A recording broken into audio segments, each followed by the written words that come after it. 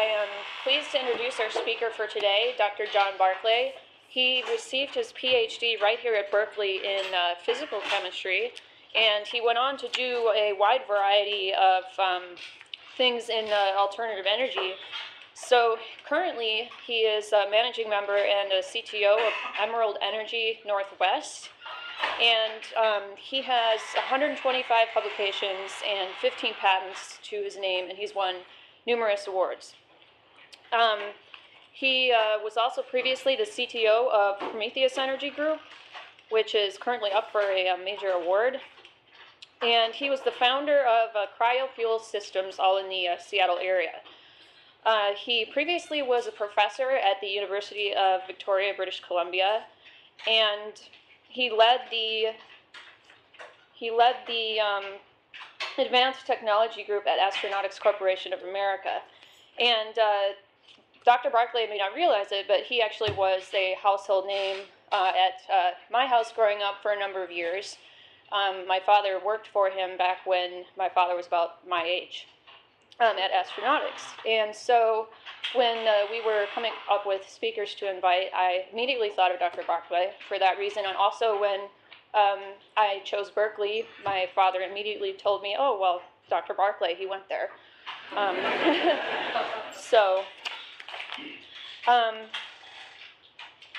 Okay, with that, I am pleased to introduce Dr. Barclay, and please join me in welcoming him.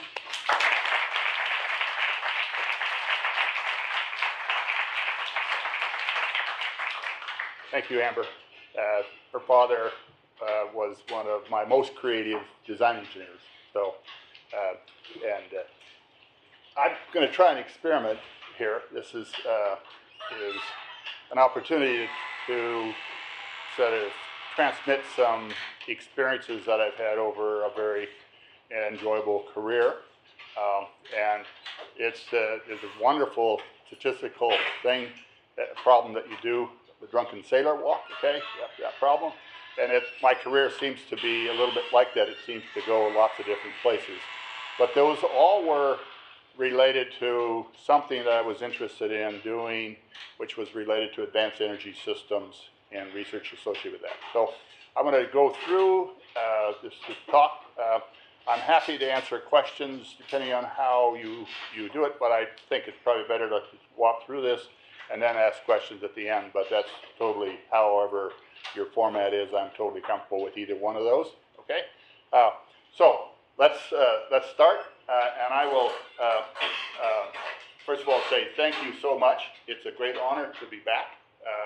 I did actually leave here in 1969 with the PhD in hand, and 2 weeks later I was in Australia, and I was on a fellowship there, and that's the beginning of a path. But to come here in 1964 when Mario Savio was down on Sproul Hall steps speaking about free speech, and having come from University of Notre Dame, which is probably one of the more conservative universities in the country, to Berkeley, which was one of the more liberal universities in the country, it was a very interesting experience. And part of the reason that I believe I am a reasonably objective, open-minded scientist is because it's forced upon you, okay, when you come to the University of California, Berkeley.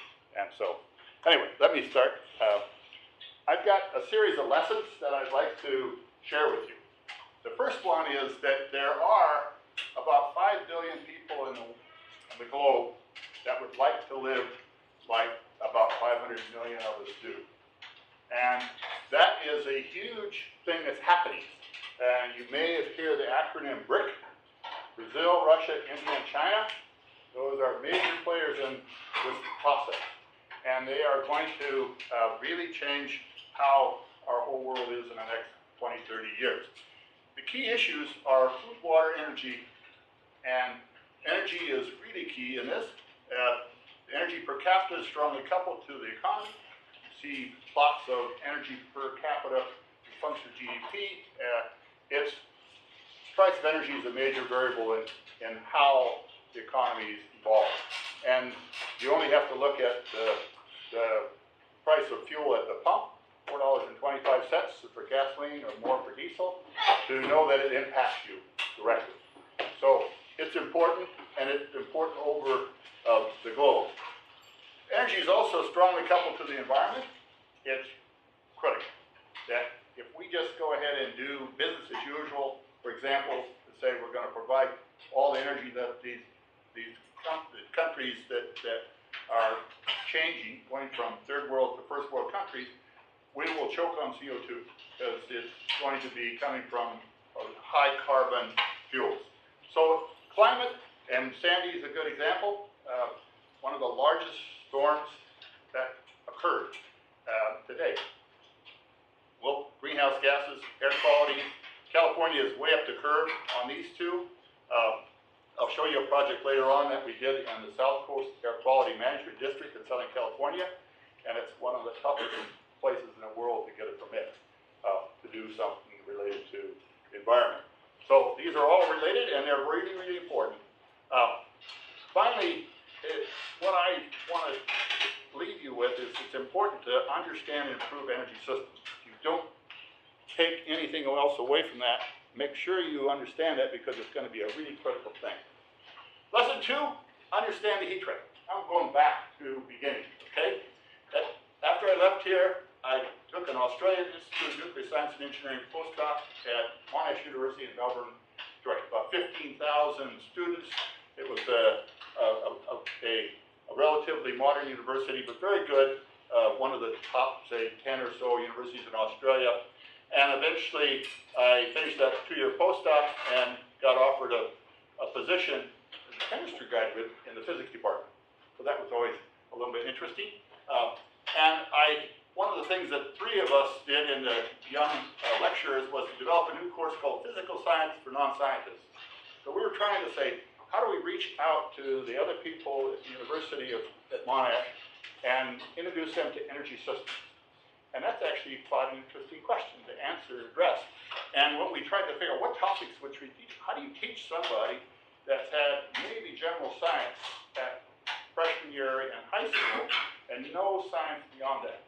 How do you teach them what the concept of temperature is? How do you teach them what energy is? How do you teach them what all kinds of other things are when you're trying to describe energy systems? And of course, one of the things that we were looking at is how the different forms of energy was one of the topics. So we talked about chemical, potential, nuclear, gravitational.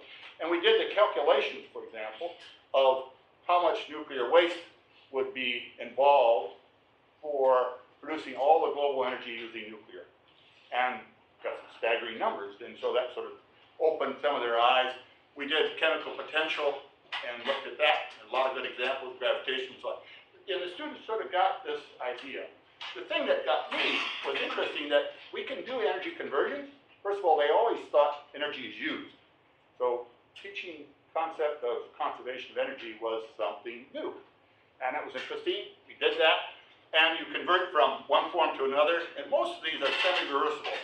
But most of them also have some aspect of that conversion that turns up to be thermal energy. And so you go to all these different lists, and you can go to just about anything you can think of, converting one form of energy to another form of energy, and you end up with thermal. And once you get to thermal energy, the key point that I learned way back then is you can't get it all back. Okay, so you're locked into this heat trap, and that to me said to me, my golly, I better really start to study thermodynamics. And I begin to do that and seriously trying to understand how you manipulate thermal energy to the maximum possible efficiency. And so the heat trap is a very important thing to understand, in my opinion, and the applied thermodynamics is, of course, incredibly important to chemical engineering, and so it's important to do that. Third lesson, choose relevant topic projects. And this, after 8 years in Australia, I was on a speaking tour, went around the world. Australia is a long ways away, and I wanted to continue to interact with my colleagues, and I was on a speaking tour, and ended up giving a talk at Los Alamos National Lab. And it wasn't too long after that that they said, my God, we've got a perfect job for you. Would you like to apply for this? And I said, wow. And I said, yes. It was in the energy division, so it's outside defense, as they say, so I wasn't working on weapons. I was working energy system, and they wanted to work on this particular condensed matter and thermal physics group. They were working on cryogenic engineering, low temperature physics, and that just fit perfectly with what I've been working on at Los Alamos. By the way, my PhD was done up at the Rad Lab with David Shirley, and we were doing work at about between 5 and 10 millikelvin, looking at a whole bunch of interesting, neat things that happen when you cool samples down to those low temperatures. So, and that he had done his PhD with Professor Joke. And when I came to these seminars over in the chemistry department, occasionally Professor Joke would come in and sit down about right there where that blue sweater is, white hair, retired already, and he would, at the end of the seminar, ask 3 or 4 incredibly penetrating questions. So, you can try that on me. You may not get the same kind of answers as he expected to get. I'll leave that to Dr. President. So, okay, there you go. So, basically, Los Alamos is research heaven. It's a place you go when you want to learn an immense number of new things. And I learned all kinds of thermal physics. I learned how to do very elegant computational fluid dynamics. I learned how to do materials work, all kinds of things. And anything you don't know, about 3 phone calls, and you find somebody that knows the answer. And that's why I call it research heaven. And you had a lot of money, so that was very nice. And I was recruited for applied superconductivity projects, and so I began to explore efficient magnetic refrigeration. And this was something where obviously I knew about magnetic refrigeration because I had gone down to 5 or 10 millikelvin using magnetic refrigeration, but it was from 1 Kelvin down to 5 millikelvin, not upwards. And that's the classic magnetic demagnetization, adiabatic magnetization that you do. Well, a colleague, Jerry Brown at NASA Lewis in Cleveland, had done something really quite remarkable. He had taken gadolinium metal, it's a ferromagnet, at room temperature. It has a Curie temperature just about 300 Kelvin, and he had turned it into thin sheets, put it into a magnetic field, and its temperature increased to 7 Tesla magnetic field. Temperature went up by about 15 degrees. And then he put it through, he moved actually a column of alcohol, and cooled the magnetic material down by this column of alcohol, which had a temperature gradient in it, and then demagnetized it. It cooled the bottom of the column of alcohol, and he moved this column of alcohol back and forth. When he magnetized it, demagnetized the thing. And amazingly enough, with the 15-degree temperature change, he got a span in this alcohol column of about 80 degrees Kelvin at room temperature, and it blew me away. I couldn't imagine that you could do that with magnetic refrigeration. So we began to look at that seriously, and started at 1 Kelvin and going upwards in temperature, up towards 300 Kelvin was what we were doing at Los Alamos. Very interesting problem, and this was very interesting because when we did the calculations, it looked like magnetic refrigeration had the possibility of being very efficient, which was what I was trying to accomplish.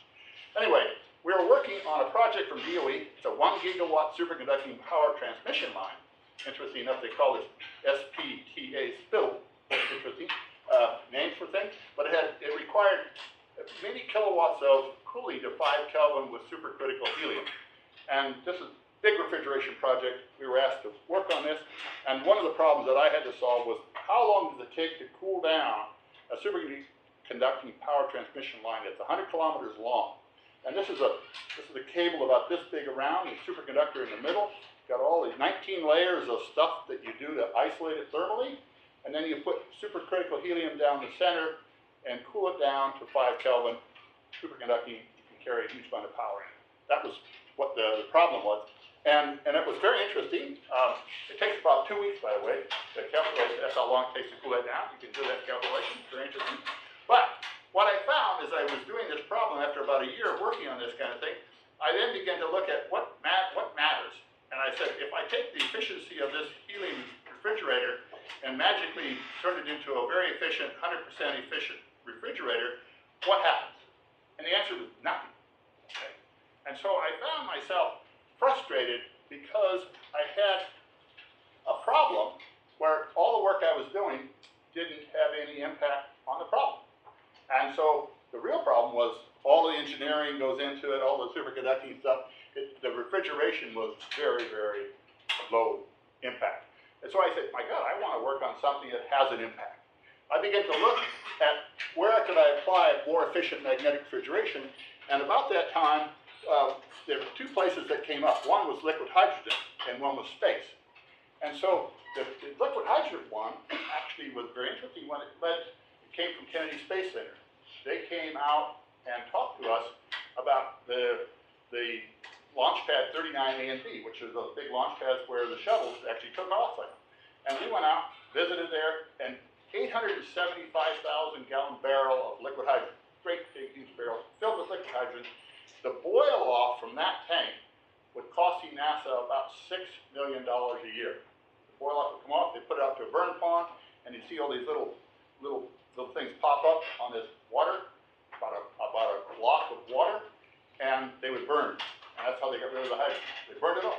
They said, can you design a refrigerator that will re-liquefy that boil-off hydrogen? And make it efficient, make it cost-effective and small. And so that was the first one of these things that was associated with liquid hydrogen.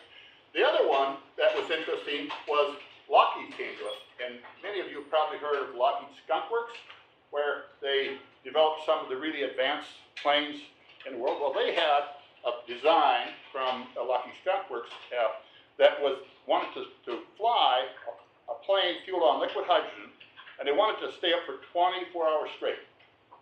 And so, well, yeah, can you do something like that? I said, well, yeah, we probably can. And of course, you always say yes when somebody comes in with a question like that. And so we did, and we began to look at it, and that then was interesting enough for them to say, now, can you build a liquid hydrogen plant that would satisfy all the airplanes that came into San Francisco International, and Chicago O'Hare was the other one they had to look at. And wow, that turns out to be a lot of liquid hydrogen that fueled all the planes that were coming in. So we did that study for Lockheed, and that said, wow, this is a problem where this matters. Liquid hydrogen is a very fragile cryogen. Vaporizes quite easily. It has a very low, almost as bad as helium, but it has a very low latent heat and a very high sensible heat. So you look at it and it evaporates almost. Okay, so you have to really insulate it well, and you have to liquefy it at 20 Kelvin, and that takes a lot of energy. So efficiency mattered a lot, and there was a lot of it that was important. The other thing that we realized was that in space there was an application as well, where they were looking at cryocoolers on a cooling a sensor in space application, where they're looking down 40 miles up, and the signal to noise is a big issue. So you have to cool it down to around 4 Kelvin to reduce the signal to noise to low enough to be able to read the paper on your desk, okay, from that distance up. But they can do that kind of thing. And so they were asking us, and this came from DARPA, you know DARPA, and it also came from some of the Air Force, right now it's an Air Force base, asking us, could you design an efficient small refrigerator that could go into space? And it turns out that we said we thought we could begin to look at that. So these are the things that I got involved in as a result of being frustrated by this project here. I finished that project up and moved on to other things. So lesson 3, choose projects you're really turned on by and they make a difference. Right? That's what I would say to you. This is a really interesting one. These are called the Strobridge curves. How many people have seen these before? But Dick Strobridge was from, at the time, at National Bureau of Standards at Boulder, NIST now, at Boulder. And what he did was to collect a whole bunch of data from existing or under development refrigerators and liquefiers. Because what I wanted to understand was why the liquefiers for hydrogen were as inefficient as they looked like they were. And so I've got this curve, and a couple of things that jump out at you. Look at this curve. This is percent of Carnot. So it's normalized to Carnot efficiency. It clearly takes, 74 watts per watt to cool something from helium temperature 4 degrees Kelvin to 300 Kelvin. Okay? Carnot factor is T hot over T cold minus 1. Okay? That factor is 74 for helium. It's 14 for hydrogen. So it means that for every watt of cooling power that you put in at low temperatures, you have to put in 74 or 14. And And if that's what this means relative to Carnot. So he normalized it that way. But what he put on this plot, there's a lot of data points here, and you notice that about 30, this is 10%, 20%, 30%, the highest efficiency that any of these devices had was about 32, 35%. And this is a megawatt of cooling power. So this is a cooling power. Your little cryo coolers are in this sort of range over here. They're a few percent. So if you want to make a helium refrigerator work down here at 1 watt, you're probably going to pay about 7.5 kilowatts for every watt of refrigeration. And if those of you that use a Gift McMahon cryo cooler in any of your experiments, you'll see that that's about the size of the compressor that you have. So that's real. Now, what's interesting, first of all, it goes to 35. And the second thing that was really more interesting to me was that this is temperature dependent. So you sort of intuitively, I say, well, it's got to be much more difficult to make a helium liquefier or hydrogen liquefier than a liquid nitrogen liquefier. Not true. Okay? And so you say, what does that mean? Okay? And you think about it, ask the question, again, understand the implications of the data. The lesson that I took from this, it meant what? It meant that the inefficiency was already gone before you ever got to the cold temperature. You already had blown it. And sure enough, when you then begin to think about what could that be, it's a compressor. Okay? So here's good old thermodynamics, control volume around, beautiful thing about thermodynamics, you can draw the control volume where you want to. So you take it around the compressor, work in, mass flow through it, heat out potentially, low pressure in, high pressure out, and you apply first law of thermodynamics, basically the open law for open systems, right here to this system, and you end up with an isotropic compressor. That Q is 0, entropy doesn't change, it's constant, and hence you end up with this relatively straightforward expression for the work per unit mass, work rate per unit mass flow of the difference in enthalpies at high and low pressures. If you do it isothermally, you get a more complicated expression because you now have heat transfer out of the system, and you get something that involves the entropy changes and the enthalpy. Really important equation in liquefaction. So analyzing this, it shows, better look over here. If you do an iso, you take, this is the temperature entry diagram. Again, you all know these very well, I'm sure. Low pressures and high pressures. In fact, these are reversed. This should be low pressure, this should be high pressure. And you start from this pressure here, you go up isotropically, and lo and behold, the temperature jumps up. That's no problem. I'll just put a good aftercooler after the compression. I'll get all that energy back. If you do a polytropic compression and then the isothermal compression, this is the minimum work you can put in for a compressor, and that's the ideal compressor. Perfect compressor is an isothermal compression process. So you take that and you say, my gosh, clearly this is huge. Now the killer is that as soon as you take that up to high temperatures, it's inefficient.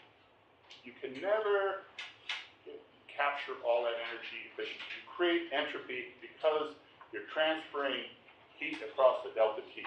And I'll show you that in just a minute. So sure enough, and this temperature, by the way, is not particularly small. It depends on the gas you're compressing, gamma of the gas, but also the pressure ratio. But this could be 200 or 300 Kelvin, so it's a significant temperature change. So that's where we found that. We then did, and I'll show you one more corroborating thing. This is what we actually do, process flow diagrams for these kinds of things. But here is a hydrogen liquefier. Don't worry about this. This is the liquid nitrogen loop. But if you take and look at this process flow, it's pre-cooled in this heat exchanger. Further in liquid nitrogen goes down through this heat exchanger. It's split here. Part of it goes through the expander to provide cooling. This is an isentropic expander, which is the perfect one. Goes back here, comes back through, provides cooling for the other part of the process stream, which goes on down, and eventually goes through a JT valve. So the characteristic of a quad cycle liquefier is a combination of an isentropic expander and an isenthalpic expander, which is the JT valve. And you get some yield of liquid hydrogen, the gas comes back and goes through this whole system. Now, so you can take and draw these up and analyze these. You can use HYSYS or a number of other good codes to analyze these in great detail. What you'll find is if you go back and look at the literature, there was a very good scientist, Charlie Baker, at Pratt, very reliable cryogenic engineering. he looked at the quantitative thermodynamic analysis of the pre-cooled quad cycle for hydrogen. And here it is, 225 metric tons per day. That's about just less than 1 million gallons per day. So it's a pretty big liquefier. So all the efficiencies are going to be in that system. And he went and calculated this in Journal of Hydrogen Energy. You can look it up. Ideal work of liquefaction is this number here in kilowatt hours per kilogram, or this in kilojoules per kilogram. And the real work of liquefaction is, and I'll show you how that relates in a minute, but it's several times higher, 3 times higher. The figure of merit is how measure of the performance of a liquefier is 0.36. And that's about as good as you can get. And so the detailed analysis identified here, the work increases and the efficiency reduced. You look at all the different things that he did, and lo and behold, sure enough, all 3 of those compressors produce over 60% of your work.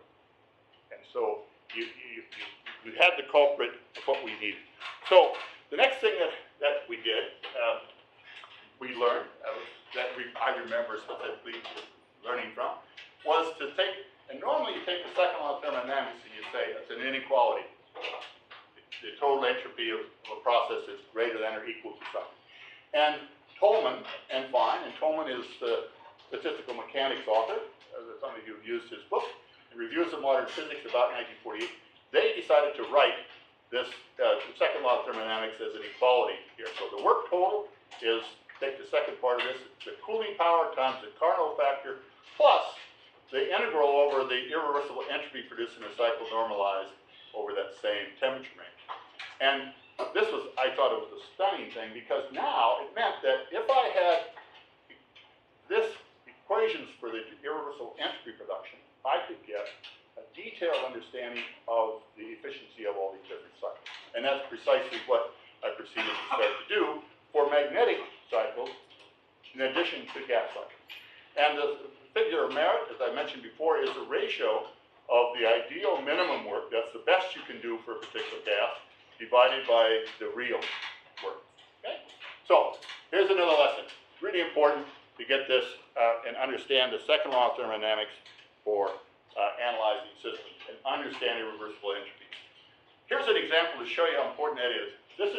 Let's assume that I have a refrigerator that has got a heat exchanger that cools the heat exchanger to say 20 Kelvin, and I'm putting purified gaseous hydrogen at 300 Kelvin, 1/10 of a megapascal, through that heat exchanger and making liquid. All right?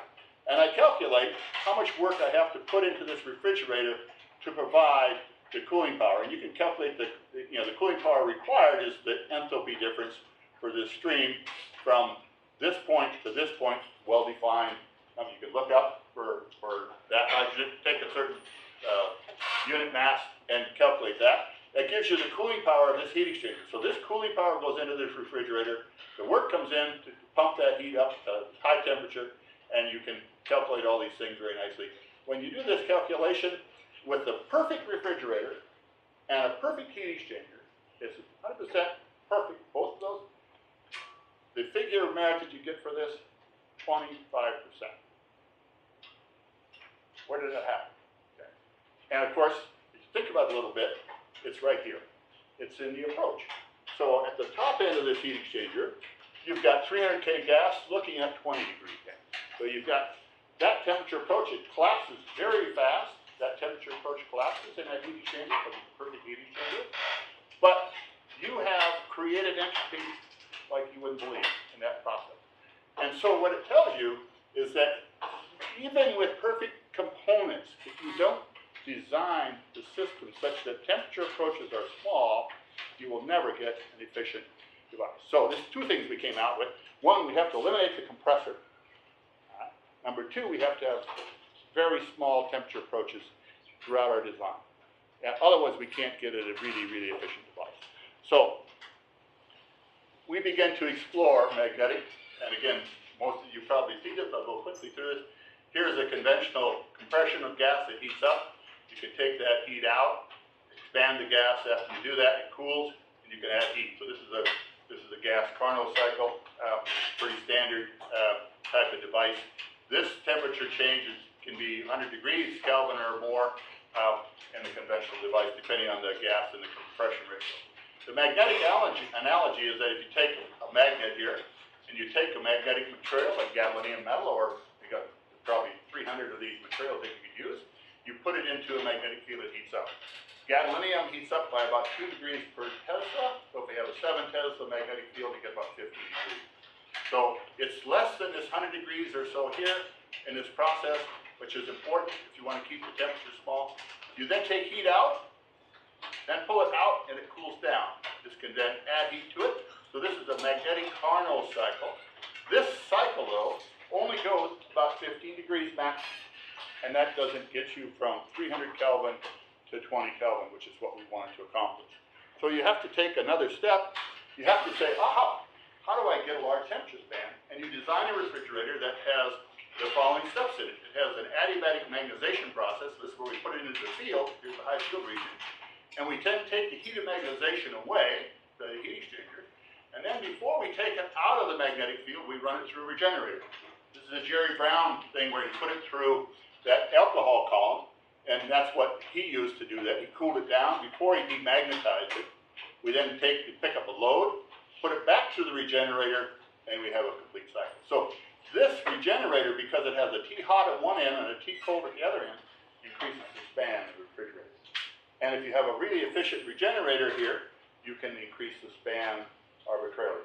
So regenerator, you know what a regenerator is? It's a periodic heat exchanger. Okay?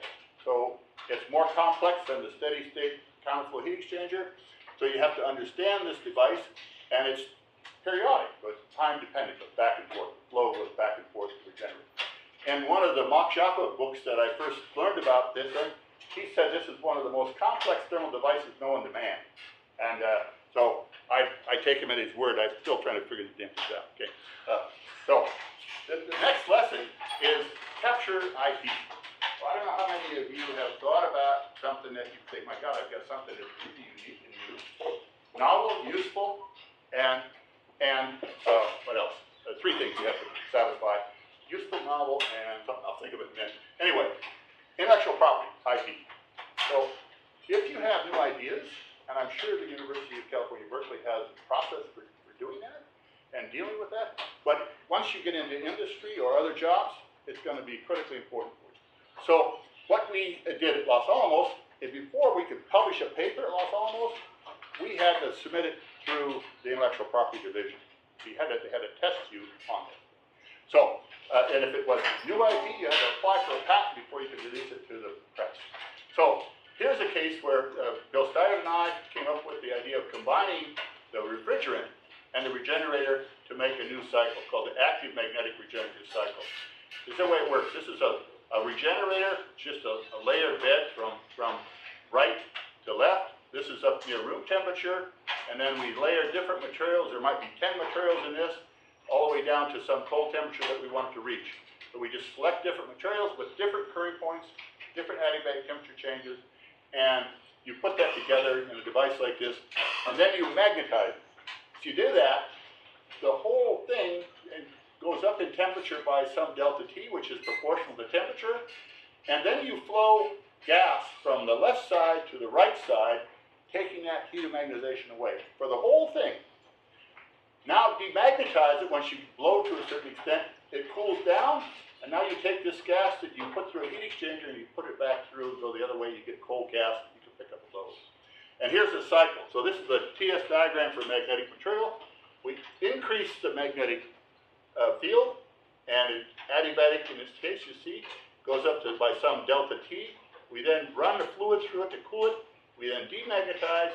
We come back up by reversing the flow of the gas. So this little cycle here is a magnetic braking cycle. And when you couple a whole bunch of magnetic braking cycles together like this with the heat transfer fluid, you get the active magnetic cycle. It was new. We got a patent on it. By the way, it just expired not too long ago. But that was it got a lot of publicity because people begin to look at a cycle like this that could do this. Now, next lesson. Entropy change, and I've heard entropy used several times today, which is good, and flow and magnetic refrigerants are important concepts. So you not only had to understand so one of the people here today said they don't teach magnetic thermodynamics to any of you any longer. Well, if you do that, if you take and say, what is the total entropy change for a case where the two principal variables are temperature and magnetic field, what you will find is that you need to know the adiabatic temperature change, which is on this plot, delta T versus T, and you need to know the field-dependent heat capacity. So here is the heat capacity that you're usually used to looking at is the standard Debye equation plus a little bit of electronics if it's metallic equation is a function of temperature. If you put a magnetic phase in there, in this case it happens to be gadolinium nickel, you end up at the Curie temperature getting this very large change in the heat capacity. And at different fields it changes in the following measured way. And so this happens to be data that we had to measure. When I was at Los Alamos, we didn't have any of this data really at all. So we measured all kinds of compounds, and this is still going on. There are now, I think, something like 300 publications in magnetic refrigeration and magnetic materials, and there are probably 100 patents in this area from all different places around the world of things. These are both very important. You need to have both these pieces of information to do a complete simulation of the magnetic system. So, okay, now, that's one of the things that got me started. I was at Los Alamos, and I do take this lesson seriously. I think you should all be business people, but I know that's probably not the right thing for all of you to do. I think you should also all be great scientists, and that is not the right thing for all of you to do. And so you have to make those choices yourself. I know that when I came here from Notre Dame, I was pretty high up in the class at Notre Dame, and this is a great humbling place, okay? I think that there were 30 or 40 of us in the thermodynamics class, and I realized I wasn't at the bottom of the class, but I was a long way from the top of the class, okay?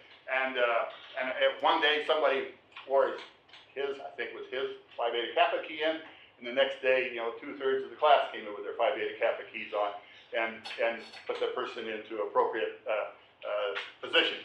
But anyway, long and short of it, this is a fantastic place. You guys are all very bright, and I respect that immensely. I think it's really important. And so some of you want to be entrepreneurs, and I respect that. I think I would encourage that. But it's not for everybody, and I'm going to tell you a little bit about why. Anyway, Stevenson-Weiler Act in 1981, and it was passed. This is a technology transfer act. This was driven by the Congress saying, my golly, we're spending Los Alamos budget that at that time was $300 million a year or some big number like that. And they had all these neat projects that we did, like Spittle and all kinds of other projects. We would work on them for a year or so and get the results, publish the paper, and take it down to the basement, put it on the shelf. And I know that doesn't happen at universities like here, but it happened at Los Alamos. So what happened was they passed this act that says every national lab had to spend a portion, a small portion, of their budget on transferring technology out of the lab, commercialized. And certain Los Alamos National Lab projects with potential commercial application were selected, and magnetic refrigeration was one of those projects. So they said, hey John, you're a PI on this project, why don't you think about considering transferring this technology out of the lab?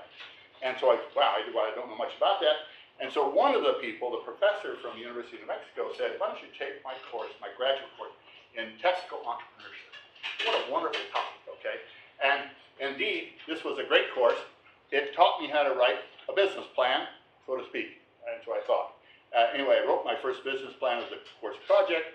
And at the end of that, I realized that I was trying to create a new company. I created the first company, Thermomagnetic Devices, and the business plan was probably 100 pages thick. And a few people started to look for money, and I was trying to raise $5 million. And again, amazing amount of money, but that's what I tried to do. And a company called Astronautics Corporation of America had just set up an advanced technology center in Madison, Wisconsin. They were based in Milwaukee. And they were about $150 million a year company, aerospace company. Most of the planes that were flying back and forth across the country had at least one of their instruments in the cockpit. So all of the different attitude indicators and horizontal stretch and all of those kinds of instruments like that were built by astronauts. So it's a good design manufacturing company. They said, we don't we love your idea. We love to have magnetic refrigeration because they were interested in space. They wanted to build cryo coolers for space. That was part of their business, extended business, and they needed a group to do that. So they said, okay, we'll invest $5 million, but we won't do it in New Mexico where this company was created. So this is a company that got created and then went into oblivion. You know, never ever hired anybody, just created, incorporated, and then went out of existence. So, but Astronautics said, you guys come from Los Alamos to Astronautics in Madison, and the lab had set up this wonderful program. For 2 years, you could leave, and they would welcome you back if you failed. And so, wow, that's a wonderful safety net. And so four of us decided to do that. I led that group, and the two of them actually did go back out of the four. The other one is still at Astronautics at the moment. And anyway, they did invest more than $5 million, actually about $8 million in this. And I became eventually the manager when I started, and eventually became the director of their technology center. And we did all kinds of neat things there. But mostly we worked on advanced magnetic refrigerators. And one of our awards was from the Strategic Defense Initiative. We got the Best Cryo Cooler of the Year award. And that was pretty neat. This was, of course, thinking about, okay, how do you put interceptors and all kinds of other things for rockets and neat stuff. But there was another program that we worked on, which was the National Aerospace Fund. And I have a patent on making slush hydrogen, okay? Because slush hydrogen is liquid and solid, 13.8 Kelvin, 50-50 mixture. It has a higher energy density than liquid hydrogen, and there are 2 or 3 ways to make it, and we created a new one, and actually got a patent on it. And I got that patent was allowed before I left Astronautics, at about 1992, it was allowed, and it never got issued until about 2 years ago. And it was because it was national security. So the national security said, no, you can't issue that patent. It's allowed, it's accepted as a new invention, but you can't issue it. And so I just all of a sudden, a couple of years ago, get this announcement, yeah, your patent has been issued. And I said, what? And so I just found that out. Anyway, fun stuff.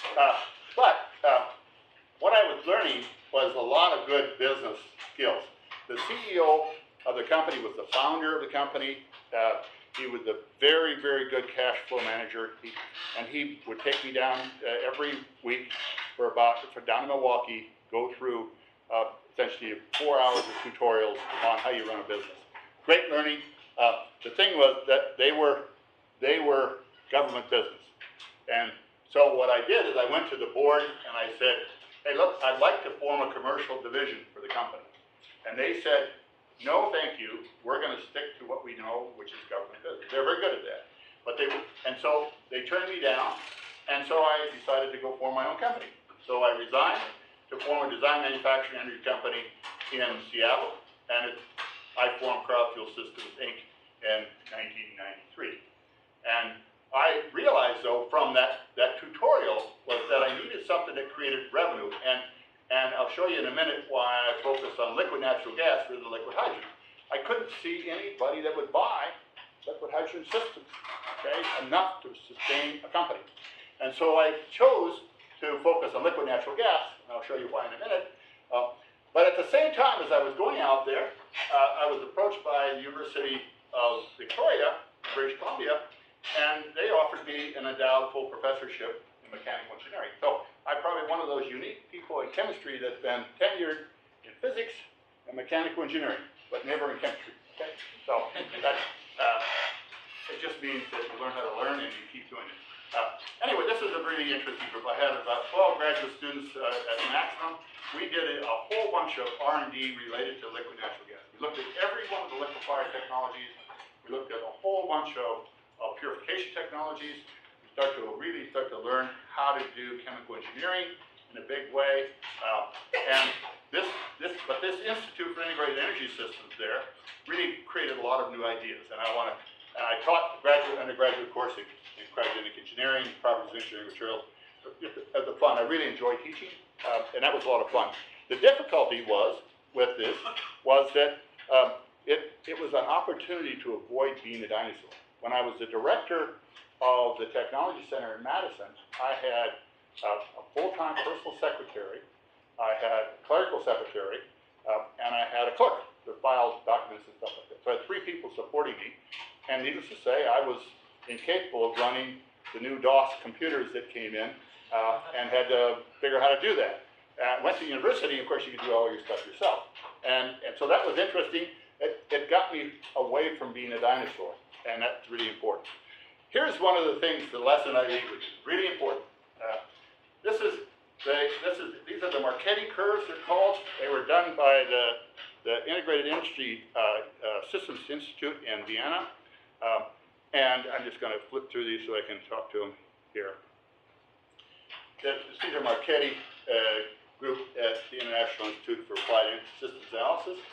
And he plotted here, this is a percent of total energy use from 1850 up to 2150 as a function of the different mixes of sources and uses. So the solid lines are their projections for the different fuel forms. This was the solids, the liquids, and the gases. And the thing they did differently from way back from the Club of Rome and a bunch of other really interesting early first energy crisis kind of calculations is they just it froze technology now and projected what happens 20, 30 years from now. Bad idea, okay? You tend to get very erroneous results. You have to let technology evolve, and that was really important. They did that, and they came up with these curves. So the thing that struck me is 2 things. One, the lines like this are the actual use data, and you see that those are actually not far off of what's happening. And now, of course, with shale gas, the methane thing has jumped way up to here, out here in 2012, and oil is continuing to go down, and so is solids. But what you see is sustainable economic growth. This is where all of a sudden, bingo, light bulb went on. That's something that made sense to me. That sustainable means it's repeatable and for a long period of time. Renewable means you can repeat it. It's even better, okay? But decentralized, less capital-intensive technologies, and that was really good. And you can see methane and hydrogen. So these are gaseous fuels, no longer salts. So that says liquefaction is really important. You better be able to make good, efficient liquefiers. So that reinforced what I was already working on before, and it was good. Now, the other second thing on this is that these curves are not depletion-driven. They're technology substitution. And that is so key to understand. We're not running out of coal. We have lots of coal. If we use coal and just burn it the way we have, we are going to choke, okay? Too much CO2. Okay? So there's a bunch of implications of that. So we have better technology, and a perfect example, as much as it is debatable that it's all good, horizontal drilling and fracking. That has changed the whole way the United States is looking at energy systems. The amount of natural gas we have available is just huge. It has big impact for energy security and much less expensive fuel and so on. So that's the key thing that I want to just leave with you. The second thing I want to show you why I went into natural gas is here. I looked at U.S. energy. How many people know in the room, you write down on a piece of paper how much energy we use per year in the U.S.? Everybody? I hope so. Okay? The answer is about 100 quads. What the hell is a quad? Okay, great unit. Okay, definitely not SI. It's quadrillion BTU. Okay, 10 to the 15th BTU. That's a quad. And that's a unit that the Department of Energy and the Energy Information and a lot of the industry in the United States use instead of the proper SI unit. Anyway, about 100 quads of energy are used per year, and here's where we get it from. Coal, natural gas, and renewables, nuclear, and petroleum, where it comes from. And this is a little bit dated. I have the 2010 data. I just didn't get time to put it in here. Not so different. And then I looked at the petroleum, and you see, my God, look at 63% of our transportation will come from petroleum, which we know. And unfortunately, of this petroleum now, we're about 50% imported. It was higher, but it's getting better as we start to have more and more indigenous petroleum in the United States. But we were importing about 60% of the petroleum a few years ago, and it had an enormous impact on the balance of payments. The deficit was huge, and that largely comes from almost $1 billion a day, I calculated, that we pay every day that we send offshore. Okay? That's taking money out of all of our pockets, sending it over. So this was a big one to me. Said, wow, that's important to look at. And then I looked over here, this little 1/10% that you can barely see the little line there, I should have picked a better color, is the transportation sector supplied by natural gas at 2005. Unbelievable. I said, why? We should be taking a big chunk of this and using natural gas to do that. And that's what the light bulb went on. I said, my God, that's a great business opportunity to look at. Be part of that transition. And that's what I proceeded to do. That's why with Cryofuel Systems, I went ahead and focused on liquid natural gas because I saw it important. And when you did the market studies on this, which we did quite a good ones out, it clearly evidence was that lack of refueling infrastructure was the key barrier. Why? Natural gas is a great fuel, cleaner, safer, cheaper, and why wasn't everybody using it? Well, the reason was it wasn't available. So, just to show you some of the plants that we did, this is the stranded well gas, the liquid natural gas plant that was operated in Central California. The gas well is out in the middle of that great field back over there, and it comes down under a pipe under this road, about a mile, comes into the plant, and comes up over here, and then goes through TSA, temperature swing absorber bed. These two beds purify the CO2 and water. Here's the screw compressor back there. That was a single screw compressor. Here's the genset for the power. The cold box is back here, and here's the LNG storage tank, about 15,000 gallons LNG storage tank. So this made about 5,000 gallons every day, and it ran very well. All of this is great applied chemical engineering. So you know, block process flow diagram, PFD, PNIDs, all of the different stuff that you do in chemical engineering. You learned all that basic stuff is applied here, big time. Plus, this is all designed to code, very in compliance with about 20 different codes that you have to build to because you're doing energy. So, anyway, this produced about 300,000 gallons of LNG, and then the well decided to go south and didn't have enough gas to make the liquid. Here's the other end of that plant, just to show you that here's that storage tank. Looking at it from the other angle, there's a bunch of controls. This whole thing was automatically controlled. I actually ran this plant from my hotel room, 40 miles away from this, and could do that on my laptop. If I had the program, I could load it up right now and run it from here. And pretty soon, when Renewable Energy Northwest gives, it's going to be on here, okay? And I can give you this plant. I'll be able to control and run a plant like this from my iPhone, okay? And or iPad. And anyway, this is, you hook up, the truck comes in here, there's a scale. You can drive onto the scale, and then you connect up the LNG line, and then the vapor return line to the other line. You ground everything and do all the things according to safety, and you then turn the pump on. The driver's over here. He programs in, I want this tank to weigh just under 80,000 pounds with vehicle weight when it's full. All automatically done. And when it gets up to close to 80,000 pounds, it pump automatically shuts off, comes over, and does a reverse process, loads up, drives away, takes it to a customer. And that's the way you take about 9,500 gallons of LNG away at a time. Okay, now today is Halloween, so this is why I put this first sentence in here. Expect surprises. If you become an entrepreneur, I guarantee you are going to be surprised in almost every day. And it just goes on. So you have to anticipate that, and we didn't anticipate all kinds of things. I had a $6 million investment by a wealthy Mexican company. We had been through 3 months of due diligence, of looking at everything. They liked what they saw. They gave us a deal. We said, great. And we were 5 days from signing the paper, and the peso devaluation occurred.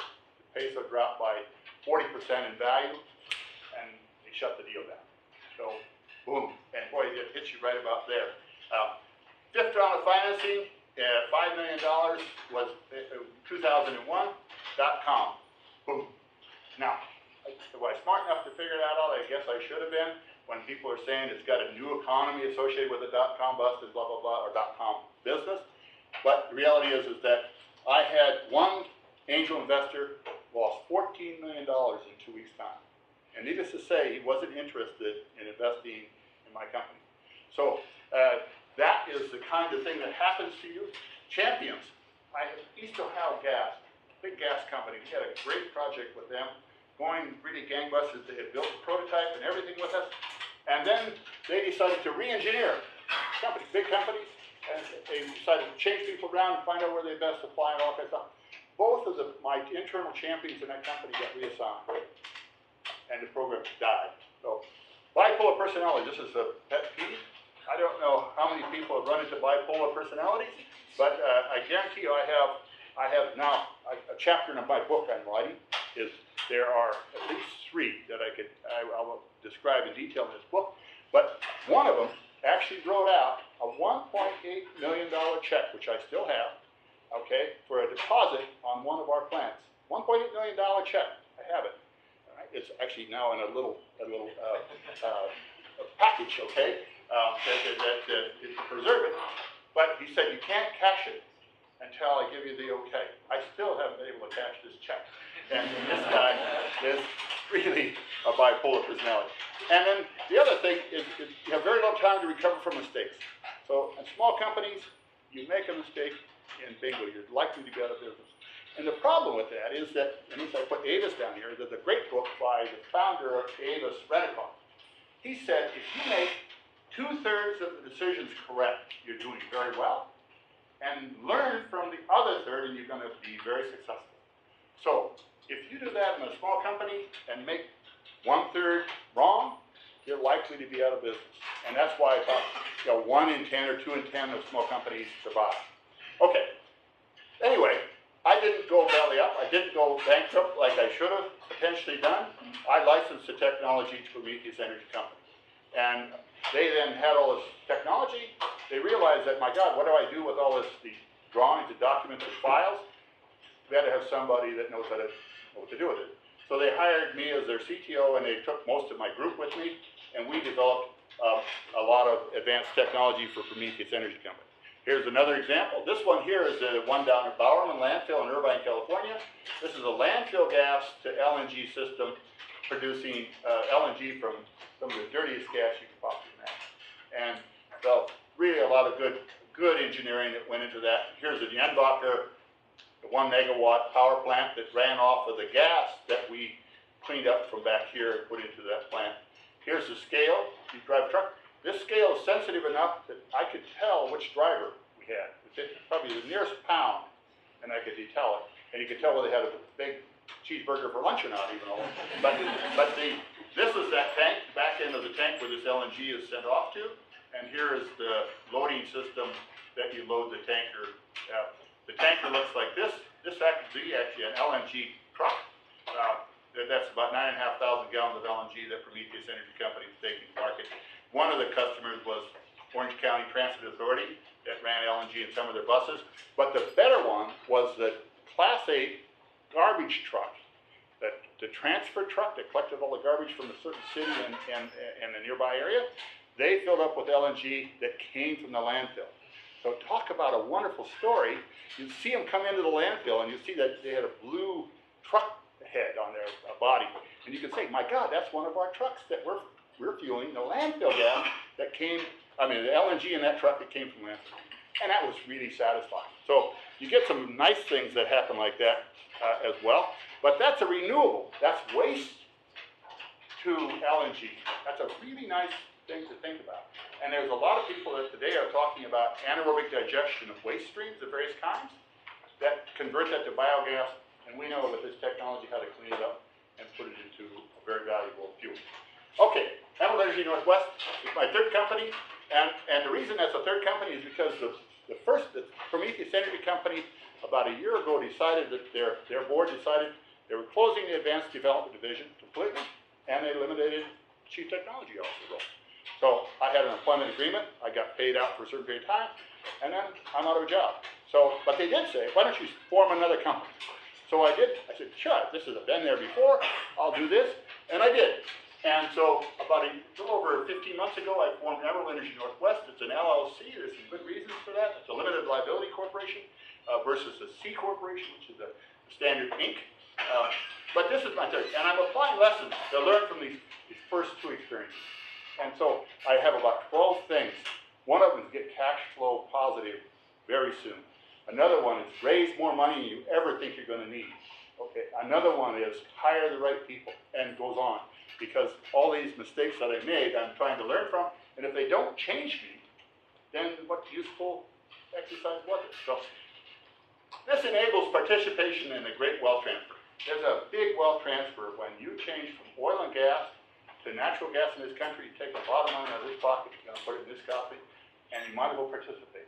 If you ask Shell, how do I participate with you on a project? They'll say, buy stock and roll that Shell. That's not very satisfying because it's such a humongous company that incremental change to natural gas is small. But if you buy stock in Emerald Energy Northwest membership, you have an opportunity to grow immensely. Optimistic, okay. Vertically integrated energy and service company. It's an LNG supply, and the same thing as I mentioned early on. When we talk, and I'll show you in a minute, you still need supply. You would all be driving a natural gas vehicle or natural gas powered assisted bicycles, probably. No, if you had refueling stations where you can save over that $4.25 the same gasoline gallon equivalent price for natural gas, $1.99. Same thing. And you can buy some great vehicles running on natural gas. You just can't get them refueled, and so it kills you. And the key thing is that it's a great value proposition for customers because of that. Let me just quickly go through a couple things here, and I'll be done. This is make realistic targets for LNG and CNG refueling infrastructure. So I wanted to be sure I was not smoking something that I shouldn't be smoking when I did these numbers. So 10% penetration by 2020. So 10 years from now, what does that mean? We use about 100 quads per year, 25% total for transportation. Total energy, we use about 25% for transportation. Most of it still comes from diesel, but we could get a lot of it from natural gas. If we use that from natural gas, there's about 1,000 BTUs per standard cubic foot. That's about this many standard cubic feet per year.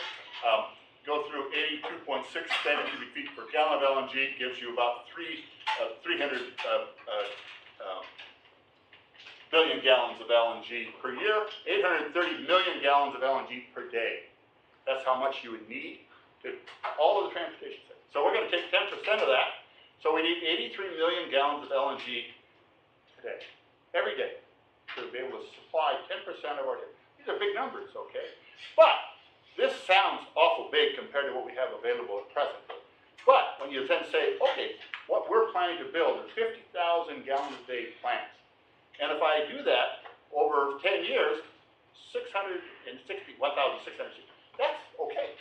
That's manageable. I can see that happen. So this is a reasonable number. And for all the rest of the stuff, the investment is about $6.5 billion per year.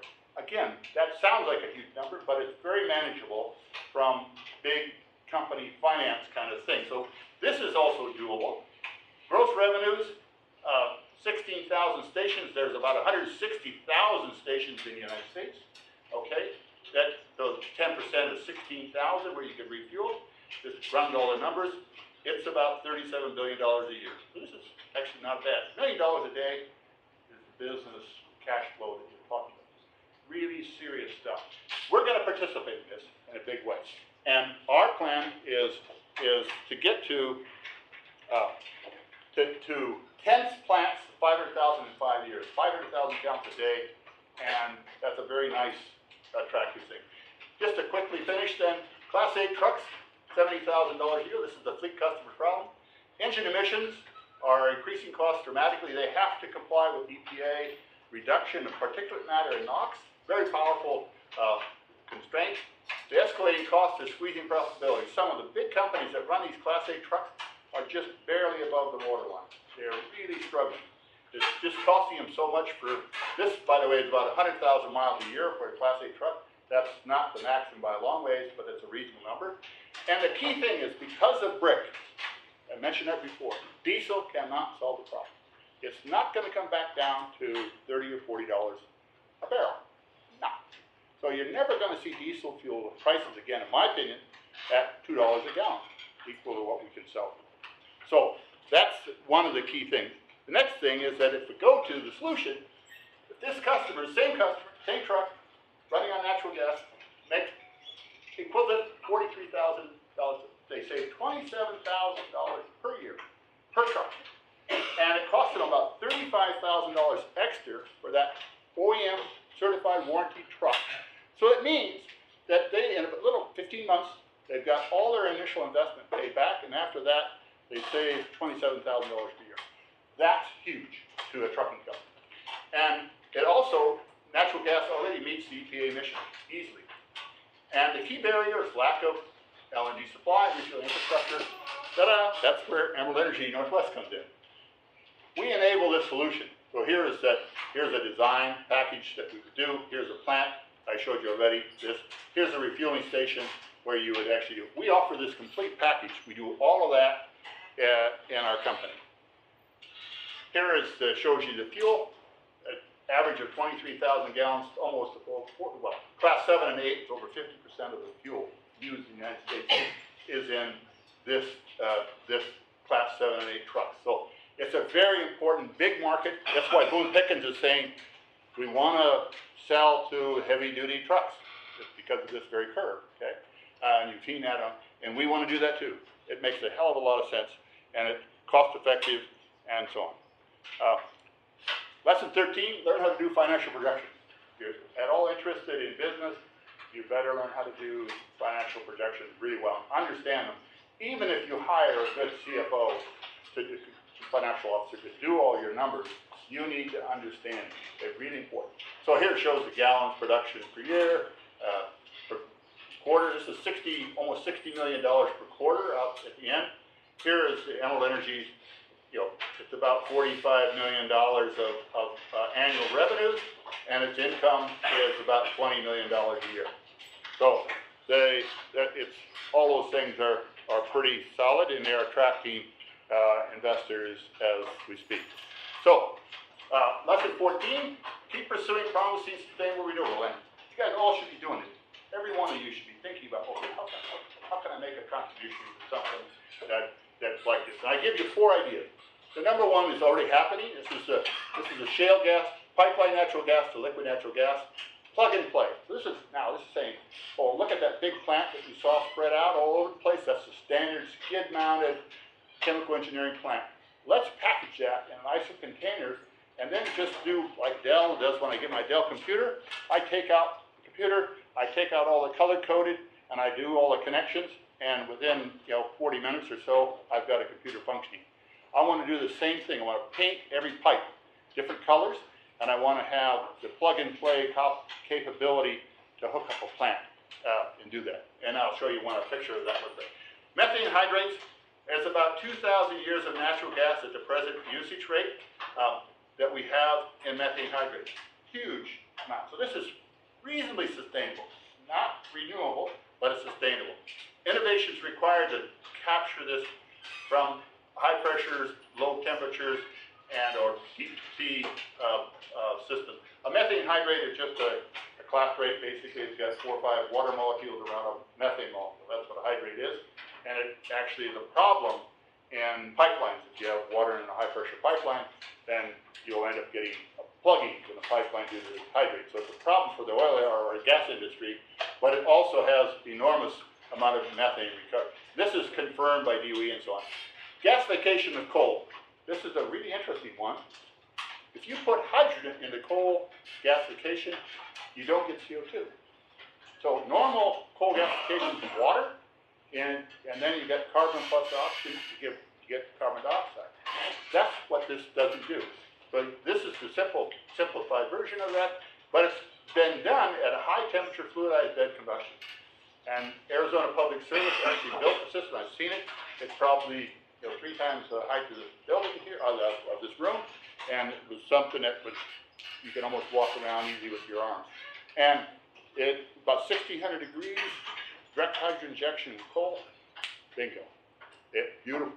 Now you have methane. You can deal with methane, and we know how to do that, and it's really quite interesting, and it doesn't produce CO2. So that's something of interest to me. The LD to biogas, the liquid biomethane. This is the one I've talked to several of you about, but there are about 250,000 species of algae. It grows about 30 times faster than terrestrial-based biomass. So it's It's renewable because it uses solar, photosynthesis, and it has a lot of promise. You can take that algae biomass, put it into a digester, make biogas out of it, and now you saw the technology for making liquid biomethane, liquid natural gas from it. And I've done all this numbers on this system. They do look quite promising. And if you take about half of the land mass in Alabama, not too many people from Alabama here, but if there are, take about half of your land mass of Alabama, grow algae instead of fish in your fish farms there, and catfish farms, and what you will have is enough energy to supply 20% of the nation's transportation needs. So that's it's not like, my God, I need the whole landmass of the United States covered with algae farms or the whole half of the ocean. It's very reasonable, in my opinion. Okay, here's my plug and play concept for what a plant looks like. And all these will just be dropped in place. They'll be interconnected, and that'll be a very fast, flexible model. All these things that you get, which are seen as important. Here is a block process flow diagram. I thought I should have one of these in for chemical engineers. So biogas comes in, pre-purifier, bulk purifier, liquefier, you make LNG out of that. You've got power or refrigerator, instrumentation control is really important. Here's your algae growth, here's your digester, and this gas would come down here. And I've just left it at that. But we've done a lot of analysis on this kind of thing. And the thing that's interesting about it is that this needs CO2, so it's a method of sequestration for CO2. It also gets CO2 from the bulk purifier where the CO2 is removed. About 20% comes from here, 80% from other sources. And you can feed these algae and they will grow very fast. There's a very clever ways of capturing that algae. And you don't have to, you're not trying to make lipid-rich algae. Okay? They grow proteins and carbohydrates and lipids. And so you don't care. Just let them grow. And you kill them and put them into a digester, they make biogas very nicely, and there's a lot of synergy. So, okay, there you go, last lecture, okay? First of all, this is really important to appreciate, I hope, that energy technologies, vehicles, and for all energies really, cross-link so many different things. It's really important to understand these linkages, in my opinion. And so I encourage you to be students of these studies. I believe that methane is a great hydrogen carrier. CH bond is very powerful in a methane molecule, and it's a great way to carry hydrogen around. So methane, carbon becomes a great carrier of hydrogen. And if you did do neat hydrogen, because you can easily reform methane to make hydrogen, you have a bridge to hydrogen supply. So those are two of the things I think are really important. Obviously, liquefaction is key in that too. If oil stays at $100 a barrel, I made that point. The supply and use infrastructure is a major challenge, but it's a great business opportunity. So then finally, I urge you to find your passion and pursue it with enthusiasm. Most of you that I've talked to, clearly you're already doing that, which is wonderful. Be objective and open-minded, but let the numbers decide. Really important. Do the numbers. If you're not massive users of MathCAD, then time out, okay? But use MathCAD. So you run MathCAD and everything should be numbers, okay? When you're making decisions about some new ideas. Remain optimistic without losing touch with reality. How do you do that? I don't know, but that's a great thing to try, okay? Be flexible and innovative, goes without saying. Be lucky. This is really important, okay? And then the last one that I really love this one, choose your parents wisely, okay? Because to make a big impact, you have to live a long time, and this is really an important one, okay? And you have a lot of control over that too. But and then finally, hey, enjoy it, okay? Thank you very much.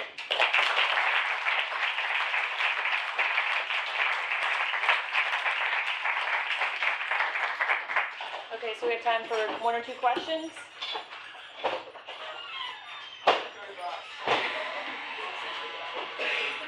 What about magnetic refrigeration for air? Is that reasonable up here? It is, yes. There's actually, Praxair actually filed a patent on exactly that application, John. Okay. But it's not yet, you know. It's not yet industrial, but they thought it was worth spending $8,000 or so to file a patent on it. I think their patent's a pretty good patent, so I think it's sweet. I would say we're about 3 years away, in my opinion, from having a magnetic liquefier. I didn't show you some of the advanced development prototypes that was built. We built prototype up at Prometheus Energy, and just one stage span, over 50 Kelvin. Gadolinium alone, over 50 Kelvin, and now the layering other materials into it, and that's what happened when the Prometheus board decided to shut down the advanced development as that program went into limbo. So it's still there, waiting to be done once we get back in line. But about 3 years, I'm hoping that there'll be a small commercial prototype of magnetic liquid. Yes? You talk about using 1,600 different stations or different plants to make it liquid natural gas. Are there enough like sources to have a distributed amount of those types of plants in the U.S.? Actually, they've used up just about all the LNG that's being made today in the United States. Not taking up the feed into that, the gas version of it, the natural gas well.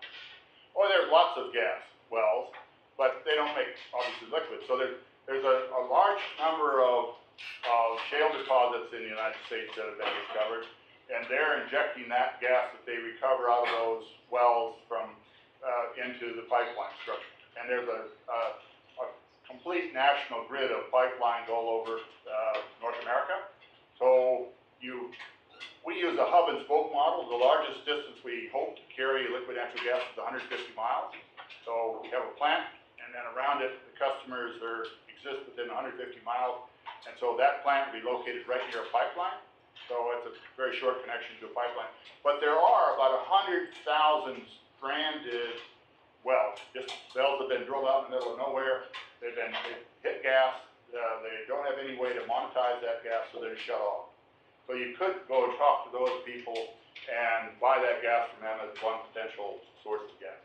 Does that answer your question? Yeah. Okay.